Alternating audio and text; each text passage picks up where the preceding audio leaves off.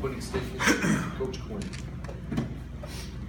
No, some nights it jumps in the net for the other team and it doesn't go in the net for you, but give them a lot of credit. I thought they were very opportunistic. Right from the get-go, we didn't think it was going to be our night after that first goal. But, you know, right now we're too immature. You know, we play immature hockey, we play high-risk hockey. That's not how we're going to have success. And it might take some time. It might take some time, but you know, every time we crawled back into it, we weren't mentally tough enough to stay with it and, you know, build on any momentum.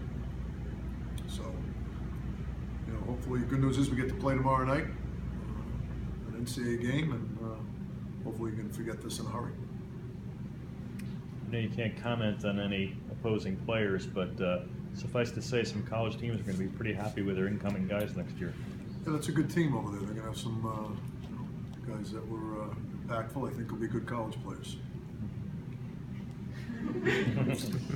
You said yesterday that you were hoping to kind of mix and match today, try out some new things. Do you think you learned what you wanted to from that tonight? Yeah, I probably didn't do as much as I wanted to, but you know, definitely, you know, it's going to be, again, it'll take some time to figure out, you know, who's going to play with who and what the line combinations will be.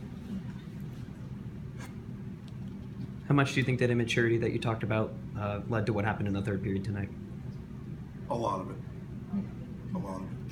You know, but again, we get to move on and play tomorrow night, which is good. You don't have to sit with us too long, and you know, it'll be obviously certainly a different atmosphere in here tomorrow night. We're playing Wisconsin, and you know, hopefully we can you know, build on what we did at Union. I know we didn't get the win at Union, but we were a much better hockey team against Union than we were tonight. So, but again, they were opportunistic. You know, they've got guys that when they smell blood, they hurt you, and that's what happened tonight. You don't want to lose any game, of course, but can this serve as maybe a little bit of a wake-up call that there's a lot of work to do for the guys?